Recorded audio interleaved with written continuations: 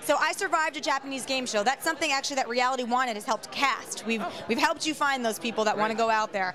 I'm obsessed with the show. Tell us a little bit about the people that you are looking for when you cast shows like that.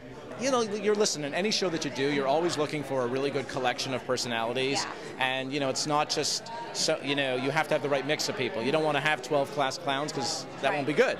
So you're looking for different parts of the country. And, you know, for the Japanese show, they have to be pretty adventurous. Yeah. I mean, you gotta... Right. When you're living in this little place, not only are you living in, like, Tokyo in this cramped quarters, but you're doing crazy stuff, like riding tricycles backwards on a conveyor belt while, like, fish are being thrown at you. Yeah. See, I watch. I know. Yeah, You've developed so many different shows. A lot of people out there want to, you know, pitch shows and figure out how to get a piece of the cheese, how to be just like you. What advice can you give to a young, aspiring, I don't know, show creator, show developer?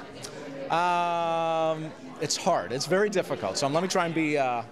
optimistic here for a second. You really want to go where no one has gone before, really. I mean, you really have to try and find a place. If your show feels similar or feels derivative than somebody else, it's hard for a newcomer to make that show work because the incumbents, that's where their strength is. So you're really off taking a chance with something crazy or ridiculous. So how do you compromise? I love crazy and ridiculous. Oh, that's good, because so do I. In my office, I go, I want to hear a stupid idea. Nice. Because stupid ideas often take you to great places. Yeah, okay, well, I might have to talk to you after this. I might have some stupid ideas.